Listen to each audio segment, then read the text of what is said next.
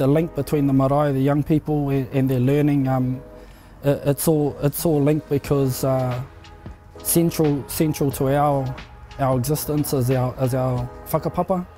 and the marae plays an integral role in us understanding where we come from, who we are, all that sort of stuff. So when our young people understand that stuff and they know that stuff, it gives them confidence, it gives them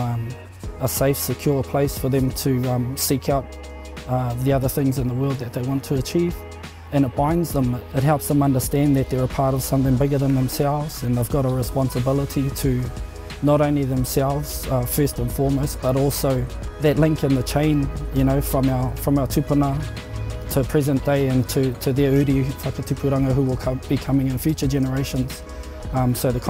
contributions they make is really important.